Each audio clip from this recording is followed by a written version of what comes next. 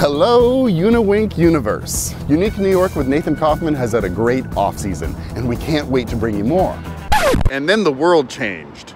We at Uniwink want to take this moment to send our thoughts and prayers to those that have suffered losses and are currently suffering from the COVID pandemic, as well as our sincerest gratitude to those on the front lines.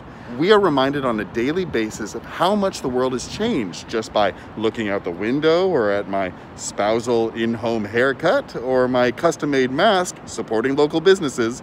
But we at Uniwink thought it would be nice to remind you of how it was with brand new episodes we shot just a few months ago. But where to begin? Where to begin? We want to bring you something iconic, but with some lesser-known gems hidden within. So why not just one street? And why not maybe the most famous street in all of New York City, 42nd Street, the Deuce.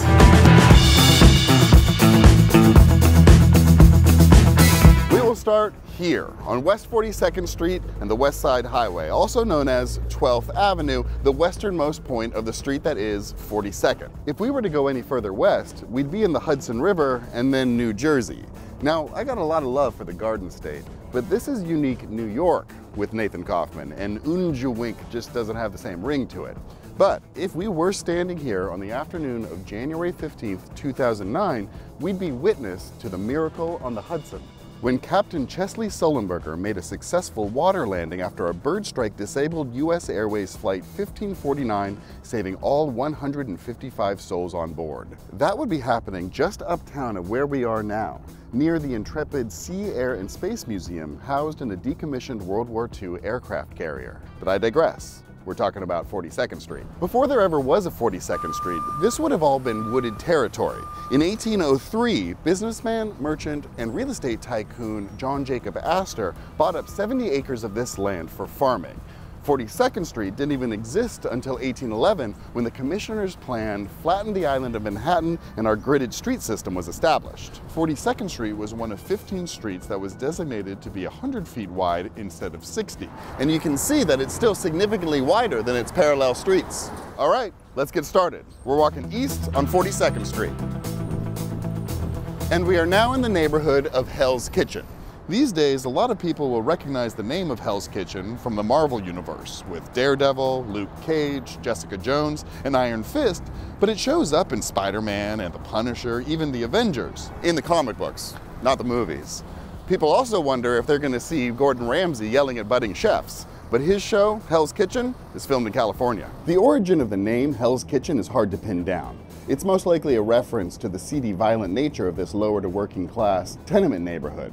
The same era as Gangs of New York, but a totally different neighborhood. That took place in the 5 Points, miles downtown of where we are right now. The most popular story comes from the late 19th century, when a rookie cop and a veteran cop are looking down on a street fight one hot summer night.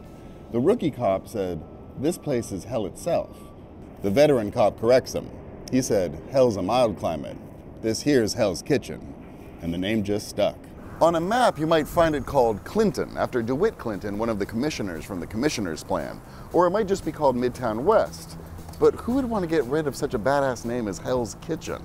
The truth is that this neighborhood has the best variety of food in Midtown.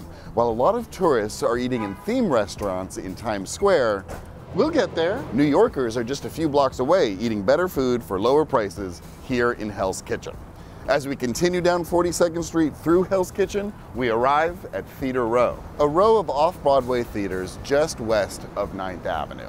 The 1960s through the 80s was a real dicey time for 42nd Street.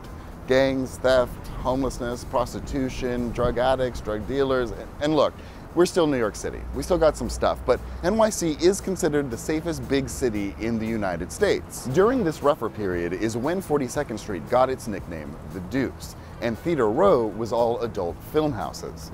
1977 began the campaign of cleaning up the area, and these old adult entertainment venues became off-Broadway theaters. Very fitting too that directly across the street is Manhattan Plaza. These two huge 46-floor residential buildings are all subsidized. The approximately 3,500 residents living in the 1,689 units only pay a percentage of their income.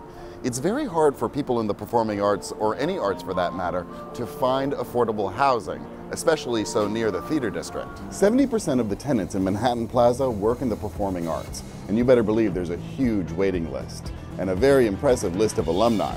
Al Pacino, James Earl Jones, Timothée Chalamet, Alicia Keys. The esteemed playwright Tennessee Williams did live here for a time, but he said it was too noisy for him. And the co-creator of Seinfeld, Larry David, lived across the hall from the comedian Kenny Kramer, just to name a few. And now, all of the current residents of this giant complex are observing quarantine restrictions, the most effective way for us all to combat this pandemic, along with social distancing. We hope that you enjoy these episodes while you do your part too. And trust me, we are just getting started. This was just 3 blocks of a 2-mile street, so be sure to like and subscribe to catch our next episode and check out our past episodes too. Be safe, and we'll see you real soon.